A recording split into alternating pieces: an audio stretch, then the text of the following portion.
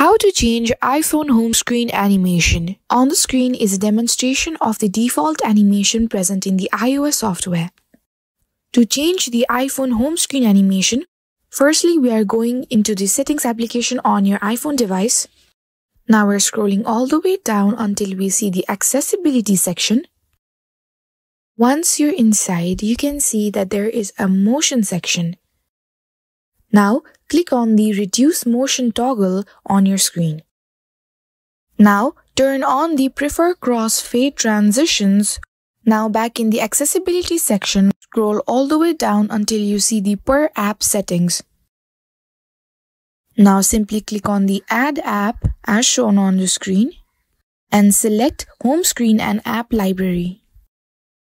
Now, tap on the Home Screen and App Library again. Then you can scroll all the way down and tap on the Reduce Motion. Simply click on the On section and there you have it. This is how you can change the iPhone home screen animation. If you liked the video, give it a thumbs up and subscribe to our channel for more amazing content.